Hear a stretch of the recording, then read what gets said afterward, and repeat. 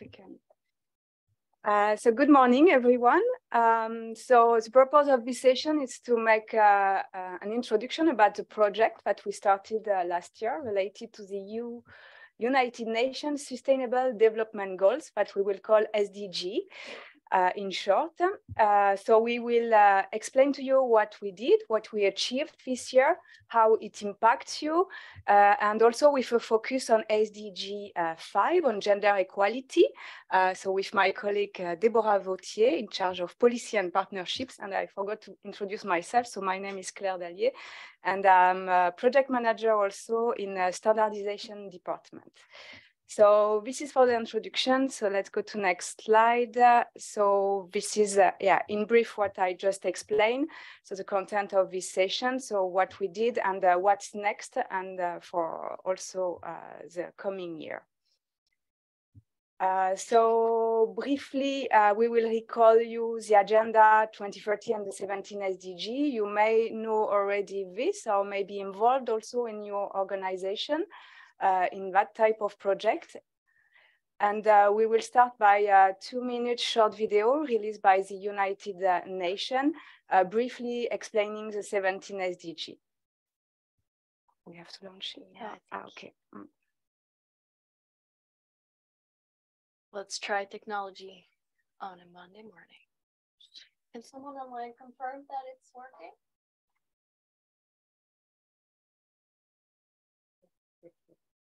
The United Nations is an organization with goals of peace and sustainable development around the world. Wait.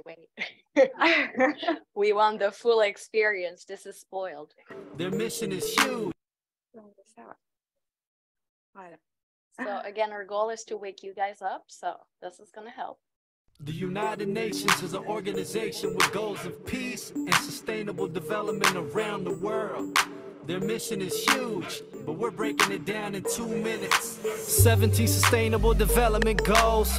Let's get to them, cause the more you know. Look, in some corners of the world today, people are living on $1 a day. Hey, that's not how it ought to be. So goal 1, eliminate poverty, and goal 2, root out hunger across the globe. There's 800 million people hungry if you want to know. Number 3 is health and well-being, and getting people the health care that they need in. Learning in school are the hard to go for.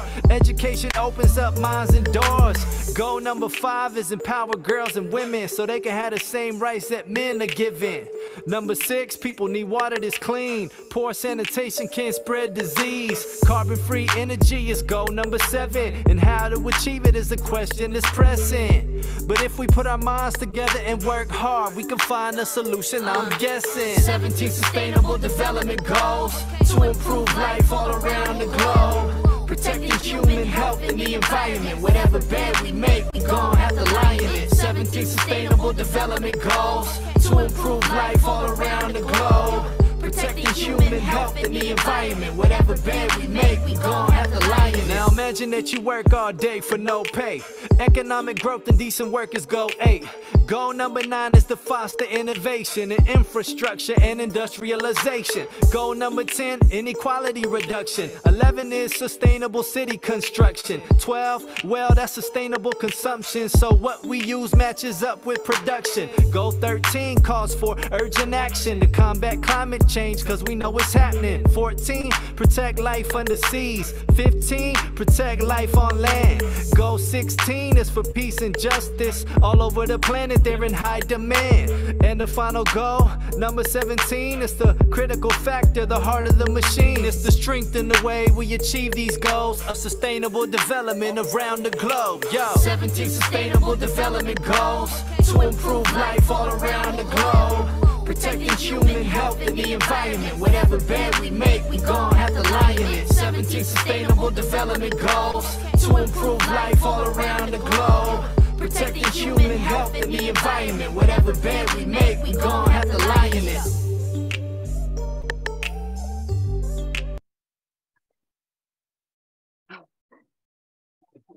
Yes, wake up call. So we hope you like it. So we found this video both looking forward, quite inspirational, and really a snapshot of what are the 17 SDG.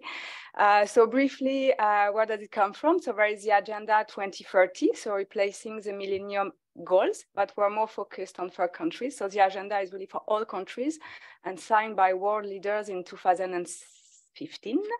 It's articulated in 5 dimensions, so known as the 5P, so people, planet, prosperity, peace, and alliances. So it's not only about environment. So when we talk about sustainability, we thought about environment, but it's economic, social, and environment. So really targeting all sectors. And it's this agenda so sets 17 SDG with clear objective and measurable targets to determine so all the progress for each goals. So these SDG can be seen as a toolkit for a nation to help them achieve these goals and make the change happening. So, but how it relates with standardization. So first, I will just show you the 17 goals that we have seen. So as you could see, the 5 first goals relate more to social, to people. The goal in the middle, between 6 and 11, are the one related to economy and prosperity. And the 12, the last line, 13, 14, and 15 are more about environment.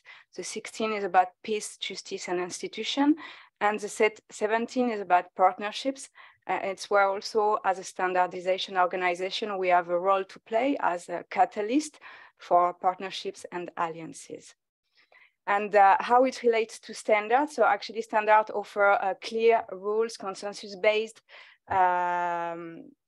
behavior and agreement to contribute and support the SDG. We think mainly in energy sector, for instance, with energy measurement, management, performance, and so on. But also recently with the COVID-19 crisis, we have seen that CENELEC responded in an emergency with such deliverables like by delivering a new specification regarding community face covering, so that help manufacturer to ensure that everybody gets safe instruction to protect people in this kind of crisis, and also by giving for a certain amount of time some standards for free also in the medical sectors and so on, that were essential to cope with this crisis. So we have a role to play. And this is why this actually started this project, because it's high in the European political agenda.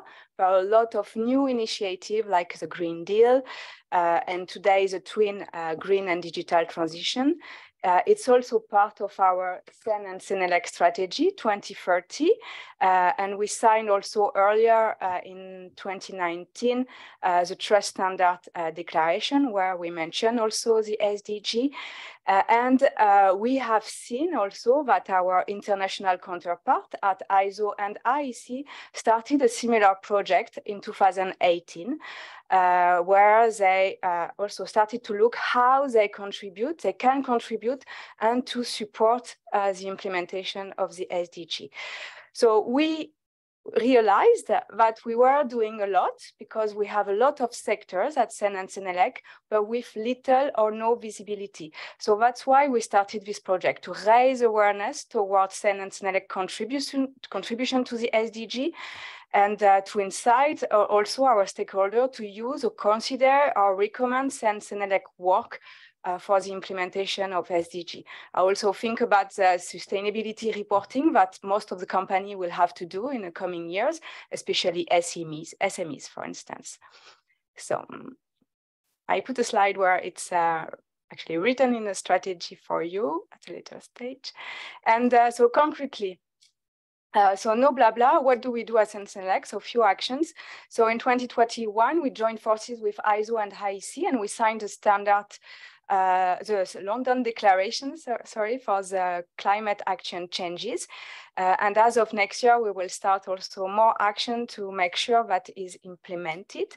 And in 2019, I will leave the floor to my colleague, Deborah. Thank you. I think we have to change everything. Okay. Hello. So thank you, Claire. As you said, I'm working in the Policy and Partnerships Department. One of my responsibility is to cover also all of our diversity and inclusiveness projects. So that's why I'm going to be adding a little bit more details about our action surrounding SDG 5, which is about gender equality for women and girls. We've tried to make this session as awakening as possible. So lots of images to highlight maybe why gender implications is of importance for you as standardizers. You might be familiar with some or all of those products and what they have in common, besides all being standardized, of course, is that there are common examples of products that are not equally protecting all users, and specifically not equally protecting women as much as men. So you've mentioned already PPE, so protective personal equipment. During the pandemic, it was very much highlighted that such gloves, for example, were not fitting the workforce, the medical workforce equally, meaning that, for example, some female workers were not protected as well when taking care of patients, for example. So, of course, it's an issue of safety. It's also an issue of efficiency, because when you have extra gloves in your way that you constantly have to readjust, that you can't grip properly the tools to take care of people, of course, your work is less productive, less efficient, and possibly less safe. And all of those examples on the screen have similar non-gender responsive stories. I think the firefighter jacket is a common example that it's been based on male morphology, and therefore women's specificities such as breasts, for example, were not taken into account. Therefore, female firefighters are not equally protected when they're trying to save your home from a fire. The car crash test dummies are also a very famous example that has linked to it a very, very scary statistics, which is that women are 74% more likely to be severely injured or die from a similar car crash than a man in the same situation. Then you have the bike saddle, you have the AI biases that are for gender, but also beyond, of course, ethnicity, etc., etc. Again, I think it's very important for us as part of the standardization community to be aware of those gender unresponsiveness, because all of those products are supported by standards that you guys put together. And of course, we want to make sure that all the products are safe for all and equally for everyone. So we know that as standard makers, we have a role to play towards gender equality. I think I'm going to stop here because we have a lot of time to catch up, but thank you. Yeah, I can see the time. I know. Sorry. More. Oh, yeah, sure. Another video. Yay. So Claire, you already mentioned our strategy, the CEN and CENELEC Joint Strategy 2030. I really wanted to just highlight that all over it. And we also have a specific goal dedicated to making sure that our system is inclusive. You must have heard this 10,000 times, an inclusive, open, and transparent system. Inclusivity is a very large concept. It's gender, but it's beyond that as well. You'll hear more from me, yay, this afternoon on a session dedicated of Annex 3 standardization organizations.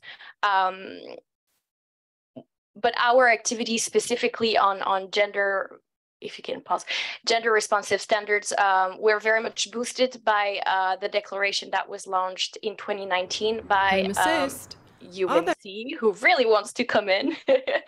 No problem, you can stay there. So UNEC started this declaration on gender responsive standards and standards development, which CEN and CENELEC signed in 2019 together with more than 20, I think it's 23 by now, of our members as individual signatories as well. So you can see there's a whole commitment of our community towards this specific SDG as well. And because I've talked too much, now I'm going to show a video of UNEC. Are there any jobs going in the area? There is a secretary position, just 3 miles from you. That's not true. My brother applied for a job as a manager only yesterday. I wonder if women are affected by chemicals more than men.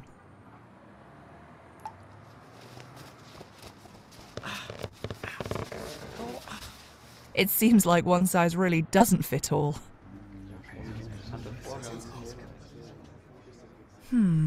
Standards make our lives safer, simpler, more comfortable, and more efficient.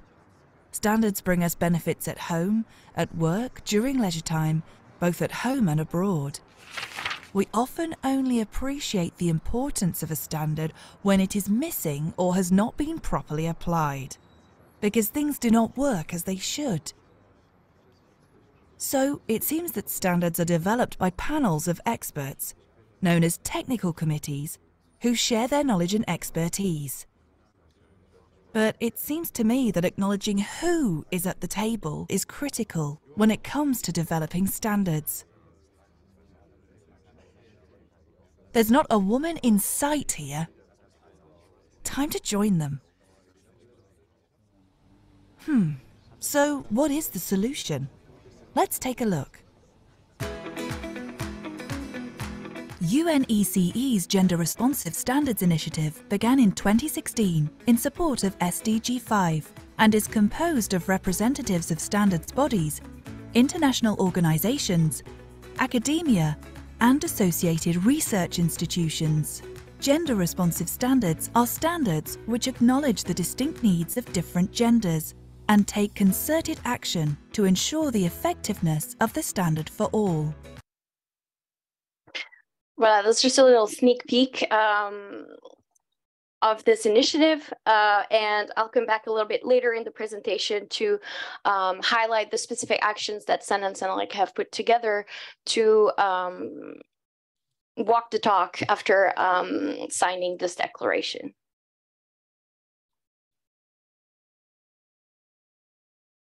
Thank you.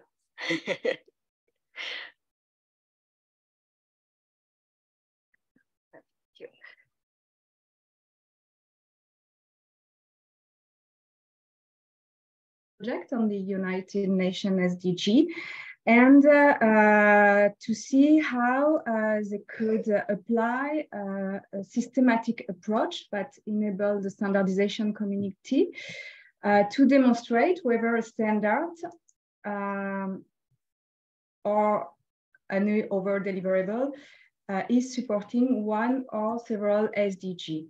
So the project was articulated around several activities. First, the SDG prioritization, because we could not map all the SDGs, the 17 in 1 year. So we had to see what were the most, where we were doing, actually making the most obvious contribution to the SDG, more relevant SDG for our work.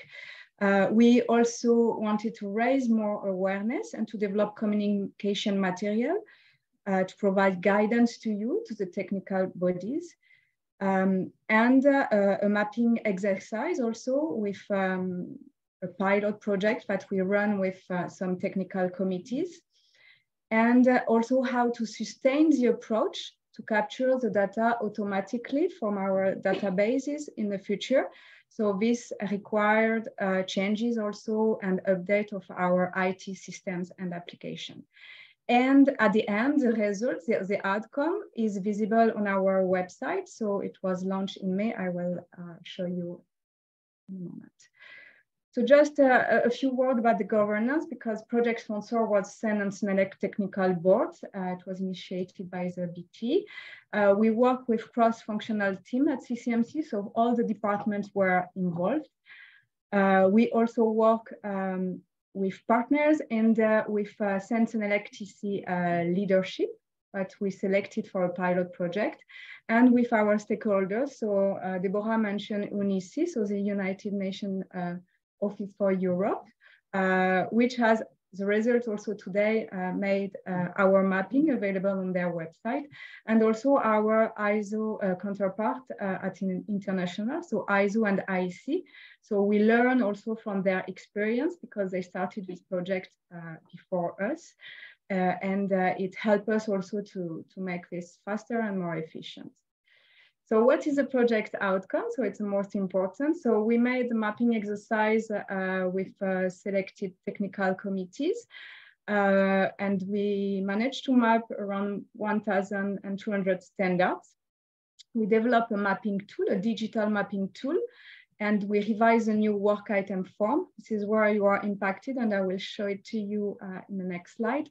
And we also developed for you, the technical body officers, secretary, chairman, and expert, a toolbox where we actually summarize the information you have to know for the SDG and how it can support, it can support the standardization work. So really for you, and we learned this also from ISO and IC that we needed to provide more guidance because SDG everybody knows, but it's not easy necessarily to make links with the standardization work. We have also embedded in our data the ISO and IC parallel work. So it's now shown in our digital mapping. It's released on our website portal. We also made some communication on the World Standard Days because for 2 years in a row, the theme is the SDG. So in partnership with ISO and IC, we also contributed to some social media action toward this theme. And we have also made a webinar for our experts because we also work with a group of experts appointed by members for this project. The mapping results concretely. So we have, so we started with 1,200 standards and we have almost 6,000 standards now mapped. So it's around 20% of our portfolio. I just put on screen what has more, where we can see actually the more predominant contribution from CEN and CENELEC. So the goal 3, 9, and 12. So 3 is about good health and well-being. This is where we contribute in sectors like medical devices, but also toys, PPE, textiles, as for instance, preventing chemical content in those products, and all in support of EU legislation. And in the second bubble, you can see, for instance, the SDG 7, which is about affordable and clean energy. And in this field, we have 25 CEN and CENELEC technical committee. It's about eco-design and energy labeling. And we have our new colleague also who is in charge of this sector at CEN and CENELEC, and where we produce standards really with dedicated methods, energy measurement, performance, and so on. So we do a lot in that area.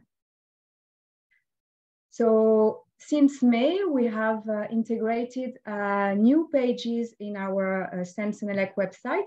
So you have a section about European Sustainable Development Goals. This is a landing page. And we have a digital mapping. So this is this one. And when you click on each goal, you can see the number of standards that contribute to each goal for CEN and CENELEC, and you can see the total. We have also individual pages on each SDG. I have to say it's a living exercise because the pages will be completed as much as we have new information or new activities linked to each SDG and how we contribute to. And the SDG 5 pages have recently been updated also with new actions. You can also search standards. We have a new classification by goals.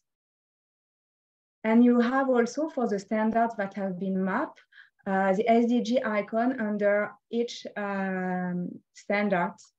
So you can see these standards contribute to which goals. I wanted also to show you the UN SDGs, the cartography from the European Commission priorities, and how it's really intrinsic part of the European policy today. So it's interesting to see how they have done also this cartography and how it fits the goals that they want to achieve, and how it's mainstreaming sustainability in all European policies today. So now about the tools, how I mentioned that the new work item form. So this is a form that you are using for new or revised projects, so standardization deliverables. You have to fill in, and this information is then entered in our databases at CEN and CENELEC. And so the CEN and CENELEC Technical Board, upon the advice of this project group, added the United Nations Sustainable Development Goals. So now it is required in this new work item form to indicate if this project is contributed to one or several goals. So based on that, this data I capture, and it's automatically after visible on our CEN and CENELEC website on the different pages I just show you. So, and this is required now for CEN and CENELEC TC Secretary to use this since January this year. So few IT system and application have been impacted. So all the working area that you are using at CEN and CENELEC, so what we call projects online, where you are entering the new work item form. MIDAS, which is our database, there is a new classification. In projects online, there is also a new classification where you can see the SDG. And of the website, of course, there are dynamic pages today that show this digital mapping. And there is also what we call API, but it's for IT members, so there are kind of communication between IT to IT through the national standardization body where the data also can be shared. And one of my last slide, I think, it's about the toolbox. So this is a PDF with 1 or 2 pages per goal, where it's a one-stop source with all info on each SDG, and which is relevant for your work. So I really invite you to have a look to this toolbox. It has been made by you, actually. It's different members from the NSB and the national committees that have worked together on providing this with our also communication team. So there were standardizers, by standardizer for standardizers. So I hope you will have a look at it. And I leave the floor to my colleague. Thank you. I promised you that I would deep dive a little bit more into the CEN and CENELEC actions that we've put together towards gender responsive standards, so in support of SDG 5, after signing the declaration that I've mentioned. I'm not going to spend too much time on this one because our first gender action plan is actually coming to an end in a couple of days at the end of this year. So more information is available, but I think that what's really important to note is that after those first 3 years of getting together and collaborating with our members and with important stakeholders in our system, we've really managed to build a collective understanding on the importance and the benefits of gender responsive standardization, the implication it has on our job, on our work and our standards. I'm happily testifying all the time that this 3 years has had such a positive impact on the issue. I constantly get feedback from you actually about how you've heard someone mentioning gender responsive standards in your TCs, or how a working group is addressing their experts in gender inclusive language, for example. But of course, this is only the beginning of change, and we need a continued commitment towards making sure that our deliverables and our environments are fully gender responsive. So that's why I'm really, really happy to announce that a second gender action plan has been approved by our CEN and CENELEC boards in their meeting in November 2022. So that's fresh off the press. This second action plan is, of course, built on the lessons learned from the first 3 years and also from our members and our experts' feedback. It's organized around 3 key pillars with a very, very strong focus. And I saw a question in the chat linked to this, a strong focus on aligning our activities with international initiatives, making sure that we complement each other and don't duplicate the work. And I think that's principle is at the heart of all of our projects in general and specifically for the SDGs one overall. So we'll continue for the next 3 years our promotion and awareness raising, capacity building of experts on the topic within the European community. Strong alignment with the global level also implies assessing the tools that ISO, IC, and UNEC, for example, have put together on gender responsive standards, tools that are dedicated to technical experts. So you might already be familiar with it if you are involved also at international level. We're going to assess the tools, see if it needs any adaptation, and then propose them for adoption at CEN and CENELEC level. And then, of course, you'll get training on those new tools. And the third pillar is about more of a holistic approach, making sure that all of our communications, policies, regulations have a systematic consideration of gender equality within our system. The next step, we're going to continue the group that we started that has where all of our members from CEN and CENELEC are invited to join.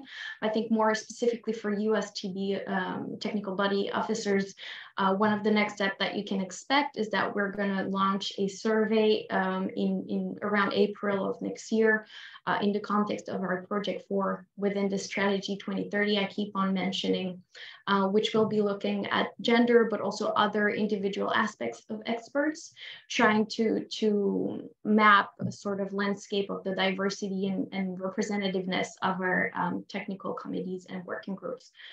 As our first line of contact for technical committees, you will receive as secretaries and chairs the survey. So this is already my little putting on your radar that you'll receive this, and we really count on your support to disseminate this within your technical committees and your working groups. Another thing I wanted to quickly highlight is that in parallel to this gender action plan, we also are involved in supporting European initiatives in different sectoral sectors of interest for CEN and CENELEC. Cybersecurity, some of you I've seen in the registrations are active in that sector, so we're involved in the Women for Cyber Foundation. For example, energy sector, we recently signed the European Commission Equality Platform for the Energy Sector Declaration. So again, all of those sectoral initiatives contribute to our CEN and CENELEC action plan for gender equality, but also ensure that we increase the participation of women in our technical bodies in those priority sectors. And that's something that's also repeated at national level by CEN and CENELEC members. They were also involved in several national initiatives in specific sectors. So if you are working in a specific sector and you see that you're missing, for example, women expertise in your groups, you feel free to go back to your national body and ask if they have any pool of or network of such matter. If you've listened to me and retained nothing so far, then focus now, because that's my recap slide. I think that it's pretty clear that if we want to achieve the CEN and CENELEC goal to continue, enhance, and further build an open, transparent, and inclusive system, you have a super major role to play. We cannot do it without you and without your help.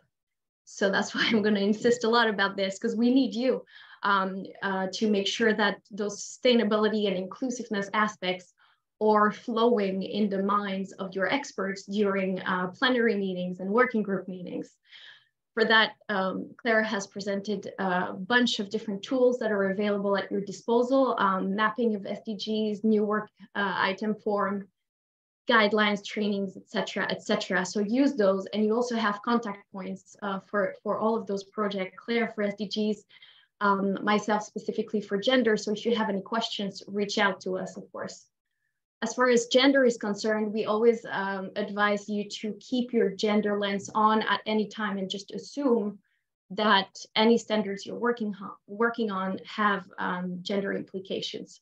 So highlight this to your experts, highlight the need to consider gender specificities when you're drafting something, highlight the need for data that you're using to build your standard on, that those data themselves are diverse and inclusive. And that goes for gender, but for anything as well, of course. You also have this opportunity to nurture inclusive meetings where everyone feels the equal opportunity to participate. Of course, for that, you also have many tools at your disposal. You have the code of conduct, you have the guidelines for hybrid meetings, et cetera, but you really have this opportunity to foster really enhanced participation of all experts in your TCs. I'm talking all of the stakeholders represented there, so know the rights and obligations of the different people around your table, and that's why you're here today. You're going to learn a bunch about that, but also make sure that individual experts have all they need to participate. Do they need the camera on because they have a hearing impairment? Do they need specific dietary preferences because they follow a specific regime? Do they need, do you always organize your meetings at the exact same time and it's always the same experts that cannot join? Can you find a compromise that would benefit everyone equally? Gender specifically, do you see that women are constantly interrupted? Unfortunately, that still happens.